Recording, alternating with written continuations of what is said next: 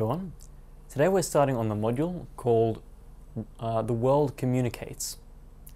We'll be looking in this module about how people communicate with each other, and we'll be looking in particular at methods of communication involving waves. And so to start with, we'll be looking at the section Waves and Energy. We'll be talking about what a wave is, how it works, and different kinds of waves. Our first section is just about waves and energy transfer. We're doing things like basic definitions and looking at what exactly a wave is. So, as we know, communication is very, very, very important to us human beings. The fact that it was developed a few thousand years ago made it possible to communicate ideas and made it possible to come up with more complex ideas. And with those complex ideas, they could be implemented in the real world thanks to the communication between the people. And so it used to be that if you wanted to send a message a very long distance, it would take a long time. You would have to give it to a messenger, and they would take the message and go over to the recipient and deliver it. These days, we don't really need to wait so long for communication. Today, we use electromagnetic waves in order to communicate with each other. And so these waves travel so quickly that you don't even notice the delay for the travel time. It means that if we use a mobile phone, we can speak with someone on the other side of the world and notice hardly any delay in the message's travel. And so waves are also responsible for other forms of communication. The main one that we'll be looking at in the module is electromagnetic communication, but the other waves are quite important as well. So I've mentioned waves quite a lot now, so we should probably get on to defining them. There are many different kinds of waves. There are obvious waves, like as we can see in this picture here, waves in water, which you've probably heard of. And as it turns out, light is a form of wave as well. And that one's not immediately obvious. So right away we can see that there is more than one different sort of wave, and they have different properties. So given they're so different, how can we find a definition that covers all different types of wave? Well,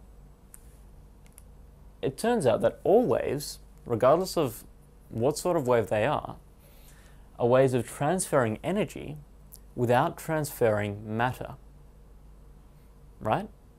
So we're getting energy across, which might be a message or some sort of energy pulse, and we're not having to move any objects to transfer that energy. So if we look at a water wave, for example, we look at it passing across a few things floating on top, we'll notice that most of the time the things on top don't actually move in the same direction as the wave. They just bob up and down as the wave goes underneath. If a wave is breaking, as a surfer might catch, then it will be a little different.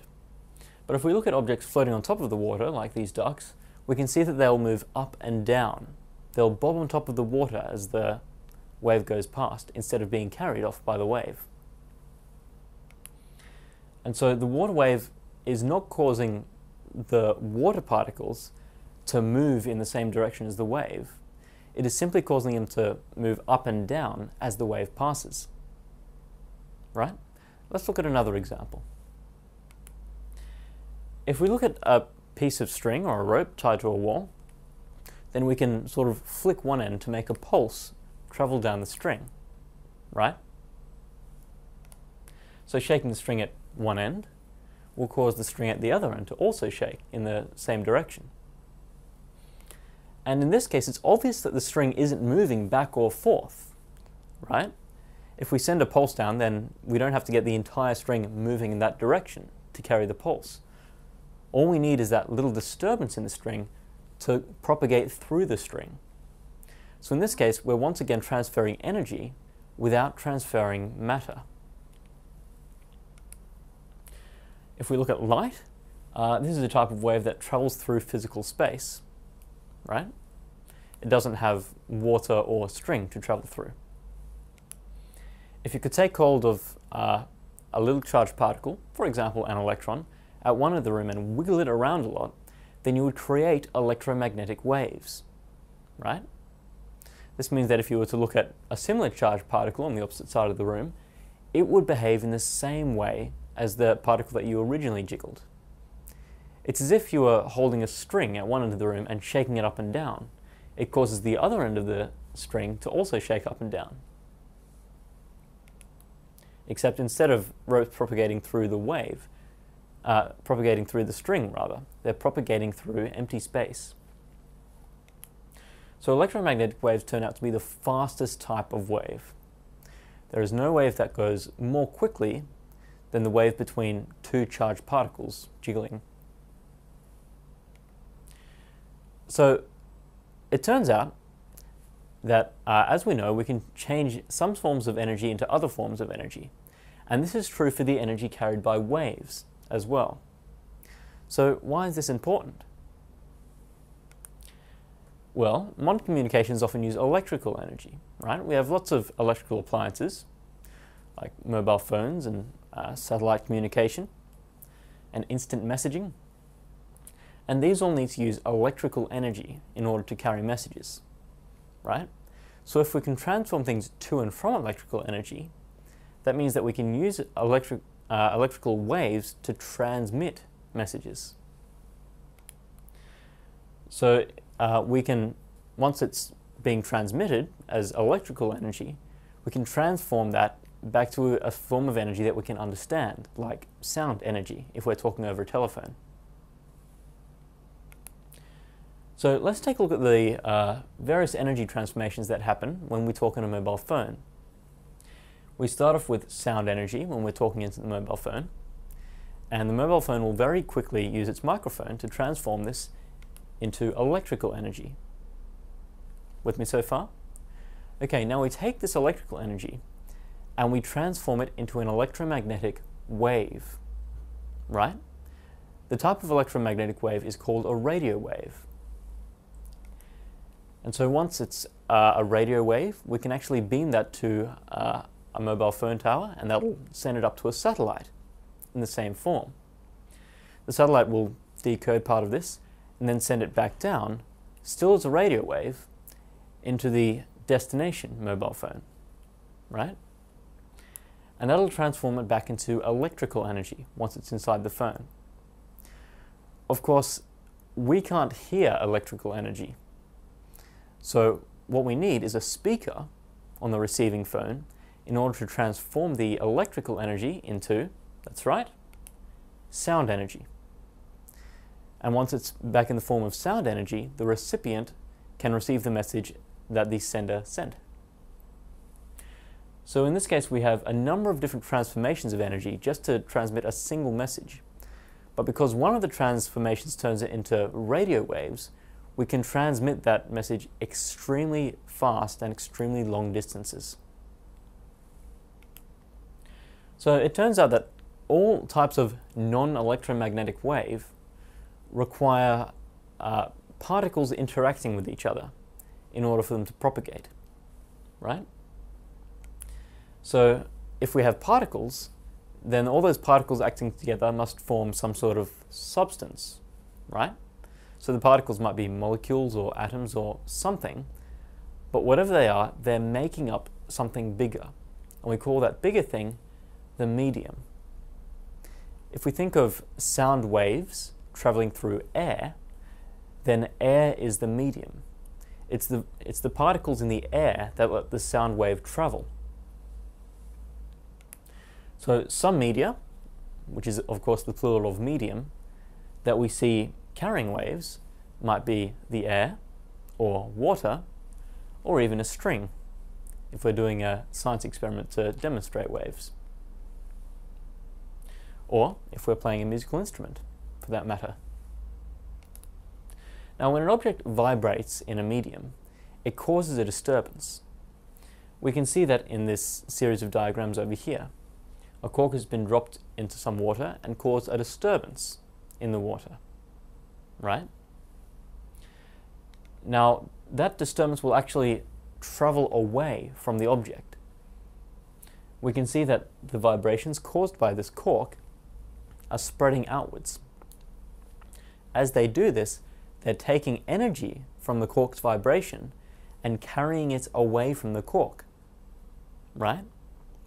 And that means that we have energy being transferred without matter being transferred, hence a wave. So if we look at, once again, our example of a falling cork, it will produce ripples in the water.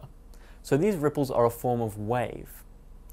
If we look at the water in the ripple itself, if we could look at the atomic scale and look at the water molecules, we would notice them only moving up and down as the ripple passed, without actually moving in the same direction as the ripple.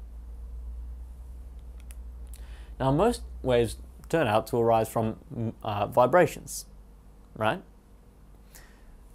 So, as particles in the medium vibrate, they cause the particle next to them vibrate. So, once again, an easy way to look at this would be a string. If we see one part of the string start moving up, then it will pull the next part of the string up with it. As it moves back down, the next part of the string will move back down as well. So as the vibration spreads out, the wave propagates through the medium. Propagation is what we call it when waves are traveling through a medium or through empty space. Now, waves can occur in different numbers of dimensions. Right? We can look at waves in one dimension, which are the easiest to examine. We can look at waves in 2 dimensions, or even in 3 dimensions. And all of these waves will look a bit different. A wave in 1 dimension might be a wave on a string, for example, in a violin. A wave in 2 dimensions might be ripples on a pond. We can see that they don't just spread out in one direction, they spread out all across the surface of the pond, right? So that means that they form a circle away from the original disturbance. So if a 2-dimensional wave looks like a circle, then what might a 3-dimensional wave look like? Well, you've guessed it, a sphere. So if we look at something emitting sound or light, like the sun, the light will spread out in 3 different directions. Make sense? Sound works as well. If something makes a noise, then no matter where we're standing around it, we'll hear that noise. So that means that the wave is spreading out in all different directions, and so it's a 3-dimensional wave. Alright, so now that we've got some idea of what waves are, and what some different sort of waves might look like, let's go on to some questions.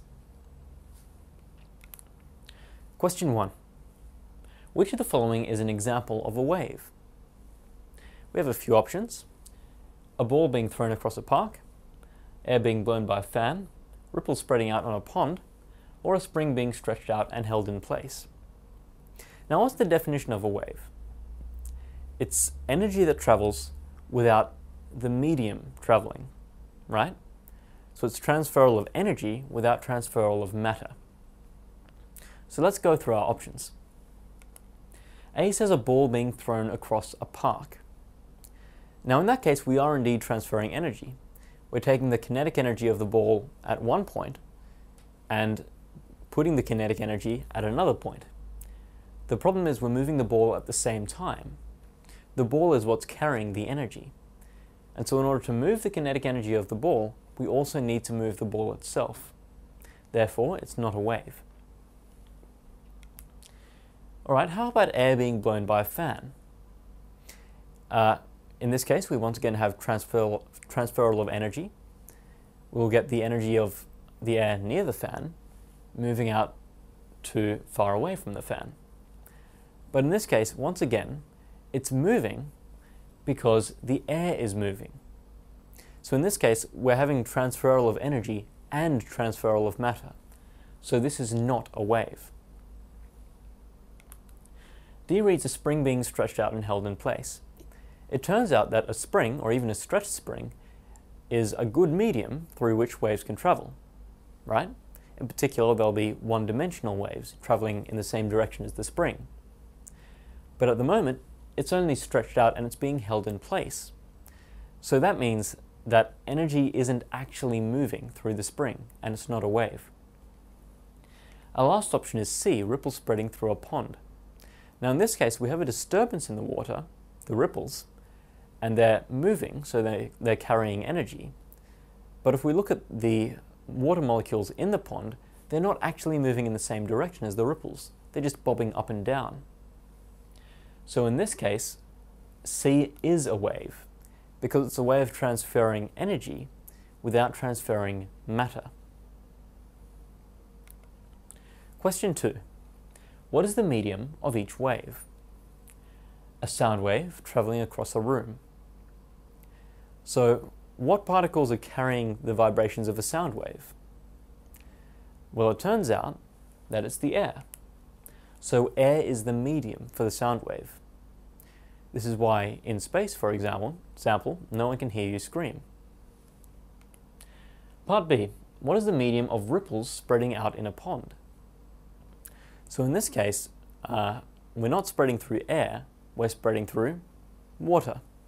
So our answer here is water for the medium. Finally, what is the medium of a Mexican wave at a sports game, for example? Now it turns out that a Mexican wave isn't really a proper wave because we're not carrying energy through the crowd.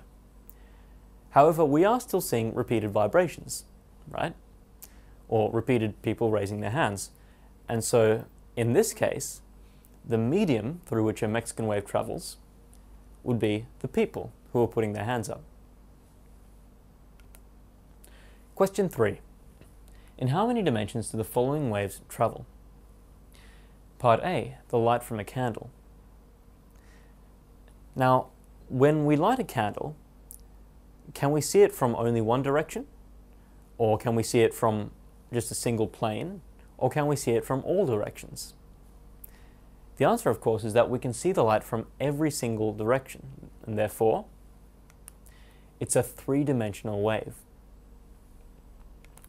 Part B, how about a wave traveling along a stretched out spring?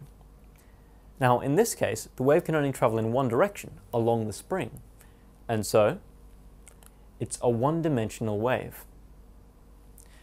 Finally, what about a shock wave from an explosion? In this case, just like for part A, we can feel the shock wave from any direction, whether we're in one direction or another direction or even above it. So, if it spreads out in all directions, it must be a three-dimensional wave. Question 4. Musical instruments produce sound waves by causing air to vibrate. Now, what is the source of the vibrations in a drum? Now, drums, of course, are instruments that must be struck in order to produce vibrations. When we strike a drum, that means that the skin on the top of the drum starts vibrating, and this is what spreads the sound, or what produces the sound. So in this case, it's the vibrating skin of the drum which produces sound waves. Part B. What produces the vibrations in a violin? Now, a violin is a stringed instrument, and it turns out the strings vibrating is what causes the sound waves. So in this case, the strings on the violin vibrate when they are plucked or bowed by the musician. Hence, I can see the lights blinking, and I'm not sure that I'm going to get through all the questions. So, C. What is the source of the vibrations in a clarinet? Now, a clarinet is a woodwind instrument, and so, as such, there's a column of air inside the instrument which is vibrating, and that's what's producing the sound waves. So, what causes the column of air to vibrate? Well, it turns out that in a clarinet, we have a reed in the mouthpiece. When the musician blows onto the reed, that reed will vibrate. So our answer here is that the reed of the clarinet vibrates when a musician blows into the instrument, and that is the source of the vibrations. This is why if the reed of a clarinet breaks, it'll stop working. Finally, what is the source of the vibrations of a trumpet? Now, it turns out that a trumpet, being a brass instrument, does not have a reed. Instead, it's got a special mouthpiece into which the musician has to vibrate their lips, sort of make a noise, right? When they do this into the mouthpiece, it will vibrate the air inside the instrument, and that will be amplified through the trumpet, and coming out at the end will produce a sound. So in this case, the source of the vibrations is not a reed or a string or a vibrating skin, but the lips of the musician. Question 5. It is possible to transform the energy carried by waves into different forms of energy. So why is this useful?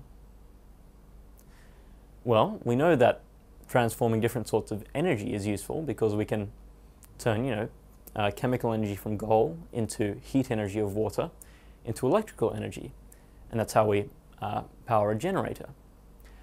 But for waves, it might not immediately be so obvious.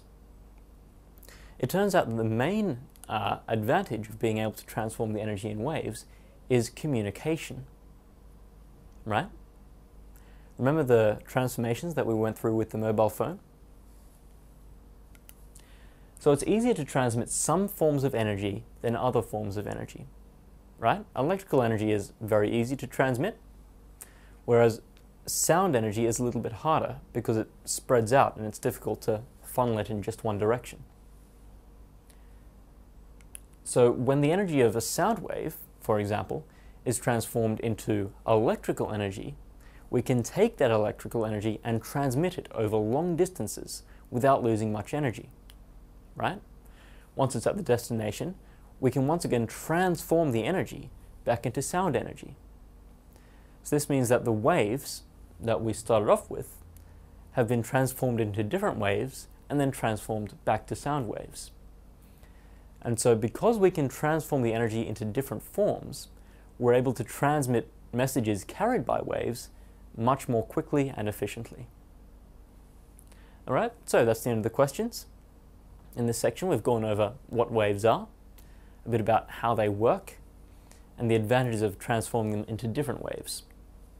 In the next section, we'll be looking at different types of waves in more detail.